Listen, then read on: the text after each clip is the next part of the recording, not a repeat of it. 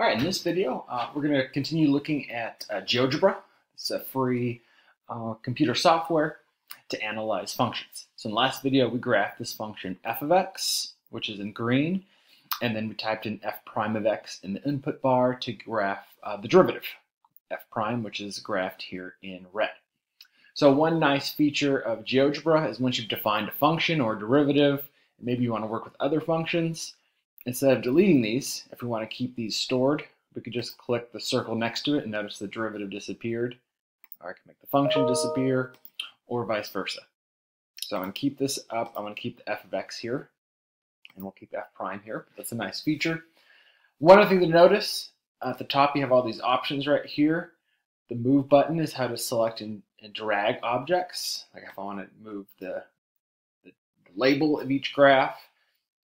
If you want to move the background, you want to click on this button right here, Move Graphics View, and then I could click and drag this around. So usually, for the most part, for this lab at least, you're going to stick with these two functions on the top, or these two options on the top. Okay, so what I want to show you in this video is how to use the CAS system, the computer algebra system in GeoGebra to solve functions. So I first want to solve, when does f of x equal 0? Let's get rid of f prime. So I'm looking for these x-intercepts right here. Looks like 0 better be one of them. And negative 1 point something and 2 point something right here.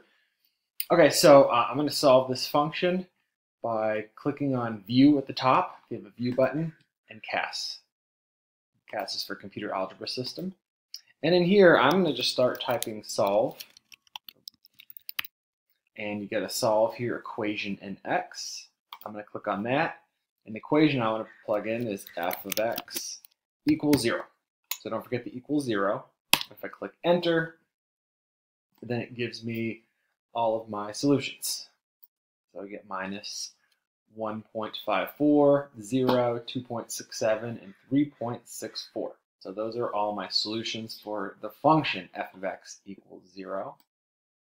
And see if that matches up. I've got minus 1.54, it's about here, 0, 2.67, 2 2/3, and then I've got 3.68 as this last x-intercept. Okay, so that gives us all the solutions for f of x equals 0. So if you want to solve f prime equals 0, and we're going to call these critical values, I'm going to click on solve. I could just, once I get the option underneath, I could just click enter and type in f prime of x equals 0. And here I get 3 values, minus 0.91, 1.28, and 3.22. So if I make this bigger, again, this is when the derivative equals 0. So I'm going to click on the red. So notice the derivative equals 0 is about minus 0.1. So right here, about 1.28 right here in the red graph, and then 3.22, a little bit greater than 3. Also notice, as part of our calculus class, when the derivative equals 0, oftentimes that leads to a relative minimum right here, a relative max, and then another relative minimum. Okay.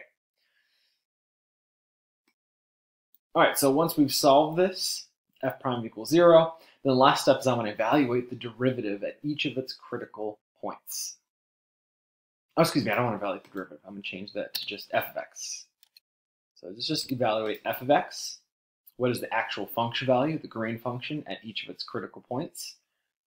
So essentially what I want to know right here is, right here, at x equals minus 0.91, that's when the green curve, the red curve goes to the x-axis.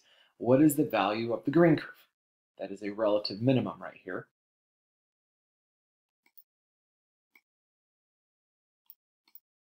Okay, so to do that, I could keep in the CAS, the CAS, just type f parentheses minus 0.91. And if you click enter in CAS, it's always going to try to give you a rational number, a fraction, as much as possible, but that's kind of nonsensical to us. So to turn that to decimal, I could type numeric. You get numeric expression, and I'll then type f parentheses minus 0.91, and we get a minus 0.62. So right here, this relative minimum would be at x equals minus 0.91, and the value of the green function would be about minus 0.61. Another way to get that would be in the input bar. If I could just type f parentheses minus 0.91. Same thing I typed up here in the row 3. Click enter, and then instead of the cast in the algebra system, it's going to give you the number. So I have either option here. I could keep plugging these in the cast, or if I want to write in the input bar, f of the next critical value is 1.28. Click on enter at 1.28, then the height of that would be about 0.79 right here. And then lastly, f parentheses 3.22, and that's going to be right here at this critical value. When the red line goes through 0, the green curve, we have a relative minimum value at 3.22, and the height would be minus 0.22.